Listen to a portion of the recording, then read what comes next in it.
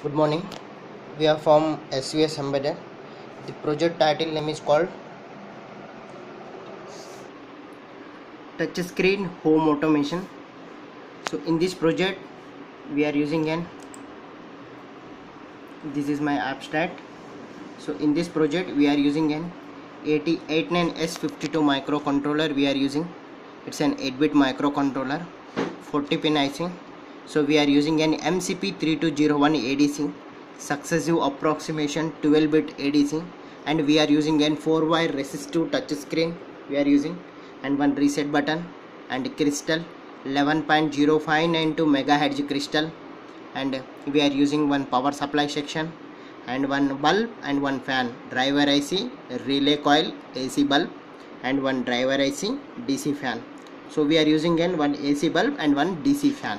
We can add more number of devices also, called 2 lights 1 fan, 3 lights 1 fan, 4 lights 2 fans. That depends upon your requirement. You can changes the block diagram and the output units. And this is my power supply section, step down transformer, bridge rectifier, filter capacitor, and 7805 regulator. So these are my software units, so Kill software and ISP programmer. And these are my hardware components: 89S52 microcontroller, power supply, driver IC, one motor, and driver IC and one relay coil. So I am using an ISP programming socket and 4-wire resistive touch screen I am using. Yeah, let us coming into the hardware part. We are using an transformer, step down transformer, 230 input, step down transformer, 12 volts output AC. We are using 12 center tapped transformer, but I am using only 012. So here I am connected to the bridge rectifier. So 4 diodes, 1 and 4007 diodes. This is capacitor, filter capacitor, 1000 microfarad by 25 volt electrolytic capacitor. And here I am using an 17805 regulator, LM7805 regulator, LM National Semiconductor 78 positive regulation, 5 volts constant pure DC output we are getting. And this is entire section is called power supply section. And here I am using an 8089S52 microcontroller, and it's an 8-bit microcontroller, total 40 pin IC, 4 ports, each port consists of 8 pin, total 32 input output bidirectional, port 0, port 1, port 2, port 3. Port 0 we are connected to the 16x2 LCD display, character LCD display. Whatever the process is going on, that should be displayed on the LCD. And port 1 cap 0, 1 cap 1, 1 cap 2, it is connected to the MCP3208 ADC, MCP3201 ADC. It is successive approximate 12-bit ADC. It is working under SPI protocol, serial peripheral interface, and it should be an fast. And it is connected to the touch screen.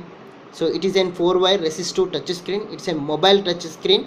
It's costless touch screen, so easy to use and affordable cost, around maybe 200 to 300 rupees. And we have a partition. In that partition we are using an bulb 1, bulb and fan, on off we are giving. So here 1 cap 4 and 1 cap 3 and 1 cap 4, these two are the 10k resistors and 1k resistor. Here 10k resistor, 1 cap 3 and 1 cap 4, it is connected to the BC547 transistor, NPN transistor.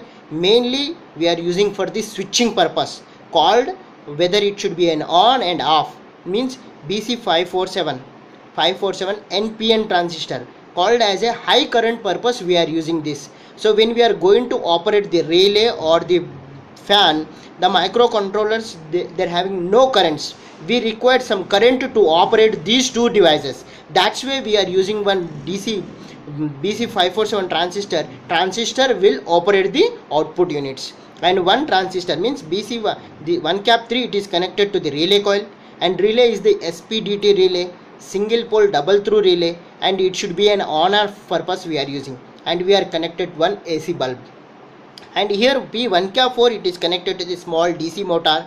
It's an CW DC motor, and where we are using means like a TV recorder, means DVD players we are using like that. Here the small DC motor, it will operate 5 volts only, and it is operate 12 volt. So that's why we are taking the transformer is 12 volts.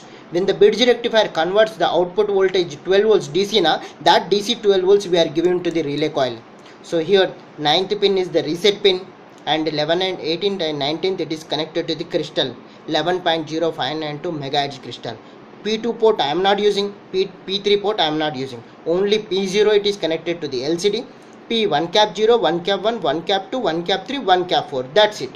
So we are using the outputs, and this is the socket called ISP programming socket. ISP, in system programming, when we want to change the program onto the microcontroller using ISP programmer, that we are going to insert this, and the program should be done through SPA protocol.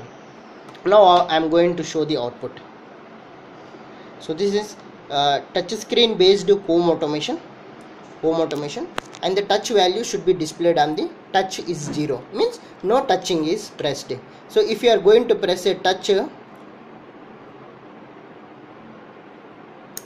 bulb on, means according to the output voltage, that voltage should be displayed on LCD, and the output voltage in between. So this is a matrix box. In that matrix box we are taking x1, y1, x2, y2, that the value of the box it should be displayed, and the bulb should be on.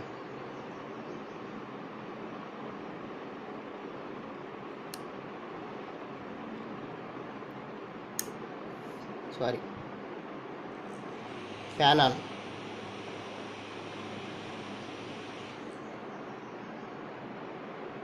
bulb on.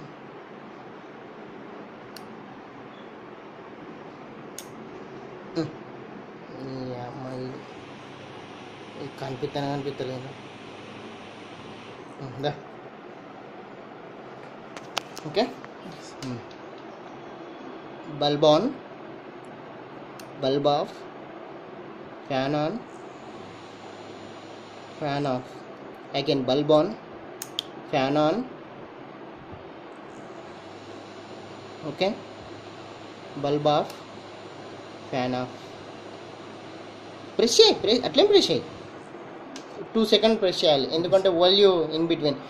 Thanking you. If there is any doubt, let me know to svsembedded.